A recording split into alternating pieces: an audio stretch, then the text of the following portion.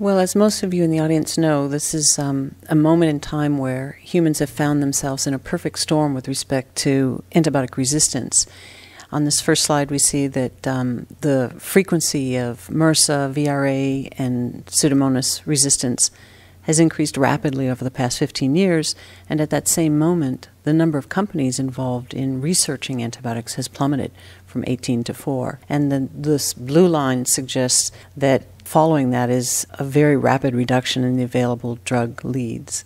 If we step back in trying to think about how we might change the paradigm of drug discovery and development, the first thing we want to do is assess how well we've done so far. And if you think about the use of broad-spectrum antibiotics, there are a number of features that make them not a compelling target in the future. First of all, they're ecologically unsound. There are very few lineages of bacteria that actually produce broad-spectrum antibiotics and choose to use them. Their use by humans, particularly in food production, but also in human health and animal health, selected for massive resistance because you have immense target populations, each with your normal resistance mutation frequency, and you're targeting 9 out of every 10 cells on your body. Our continued use and our overuse in a variety of both agricultural and human health areas has selected for the maintenance of resistance, such that resistance is no longer as costly to the cell as it is when it first occurs.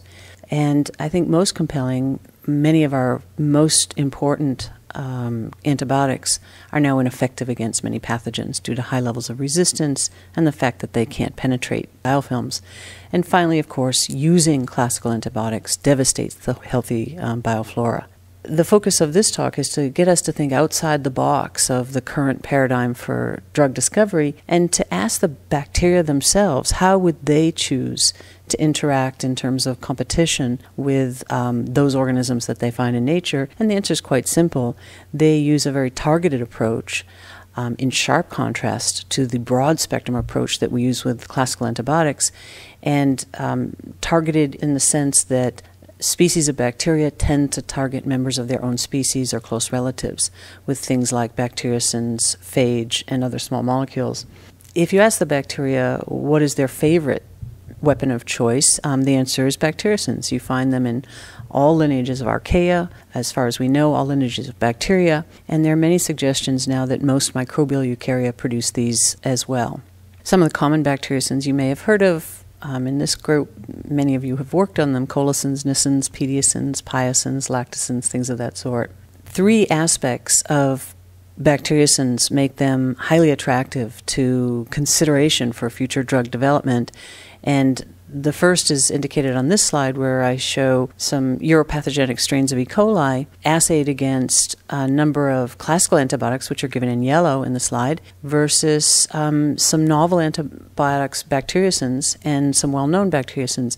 And what's really compelling in this slide is that you'll see that the blue columns, which are Bacteriocins, are clustered very tightly within some of our very best antibiotics. And what I don't show in this slide, but is also true, that the minimum inhibitory concentrations of these Bacteriocins are essentially as low as those for classical antibiotics. And of course, a low MIC is a good MIC.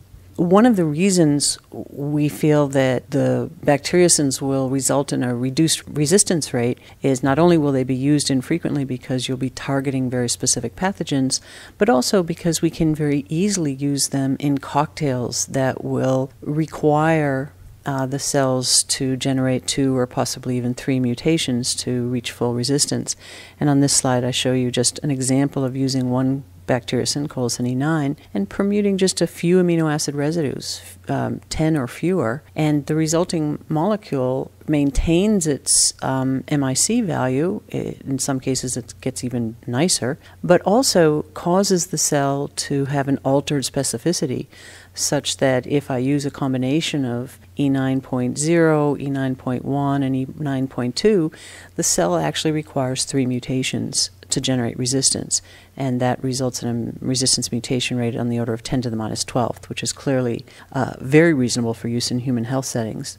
Many ask whether these bacteriocins can in fact be effective in vivo as their proteins, and some of them are very large proteins. And so I show this next slide where there's an in vivo study of colicins treating uropathogenic cell densities in mice. And essentially what we've done is created urinary tract infections in these mice, treated them with just a 1,000-unit dose of colicin E1, which would be the equivalent to a few micrograms total. And you can see that 4 of the mice, the infections were decimated immediately.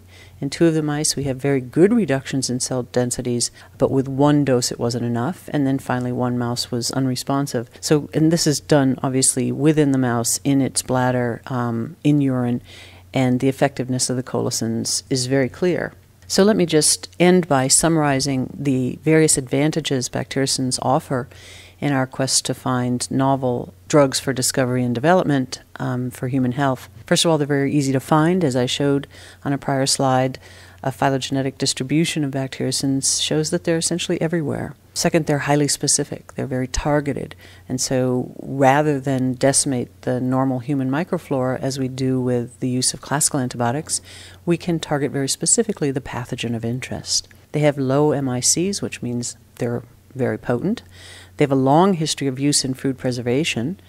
They're active in vivo, that's been shown in animal blood, in the liver, the kidney, in human serum, in the oral cavity, the intestine, for example, with urinary tract infections, and even in the blood.